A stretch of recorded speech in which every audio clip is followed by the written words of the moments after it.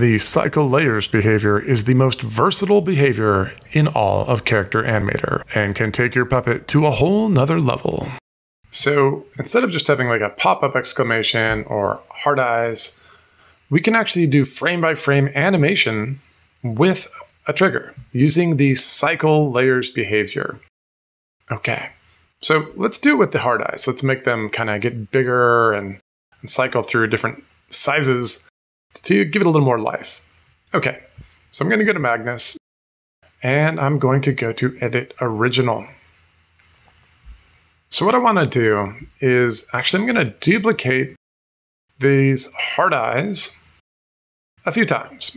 So I'll turn the visibility on, select that group, and I'm going to hit Command-C, then I'm going to hit Command-F. That would be Control-C, Control-F on a PC.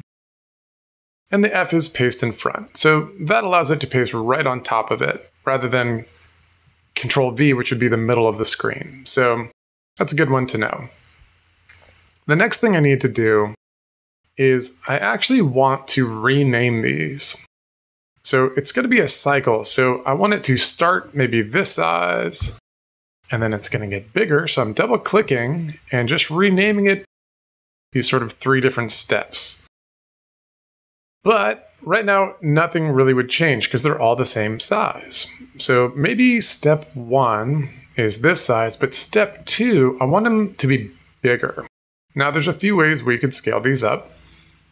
The simplest way would probably be switching now to the black arrow and holding down Option and Shift and scaling them up.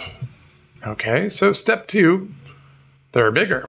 And then step 3, if I select that layer, I could make them even bigger still. So again, I'm holding down Option and Shift together. Now right now, these would sort of shoot out from the middle. I could make the hearts have the same centers, but let's just test drive that. Okay.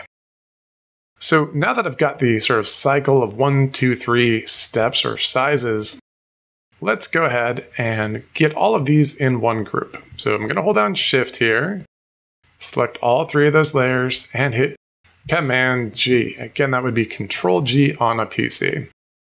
And I'm going to rename this Parts. Okay. Now, when I go back to File and Save, when we cruise back to Character Animator, and I hit that same button, I get all of them at the same time. And I don't want that. I want it to actually go through those 3 steps one at a time. Okay.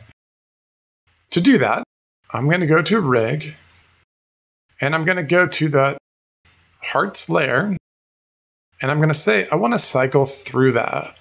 I want to cycle through these 1, 2, 3 steps. And to do that, I'm going to go over and add a behavior.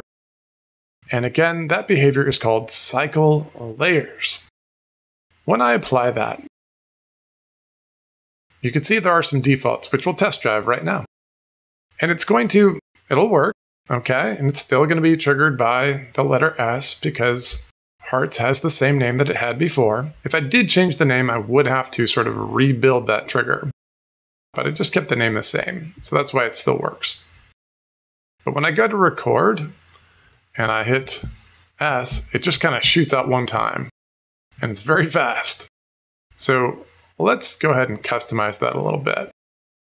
So instead of it shooting out quite so fast, I might say, hey, instead of 30 frames per second and having only 1 frame, maybe I'll do it at 2 frames, which means that it would be playing back at 15 frames per second. So it's going to give it a little more time. And I don't want it to happen just once. I want it to happen continuously. So as long as I hold the button down, it's going to loop through that cycle. Let's go ahead and see what that does. So when I go back to record and I hit D, just kidding, S, you can see I get that nice little animation. And so you can see how using the cycle layers behavior can take your triggers to a whole nother level.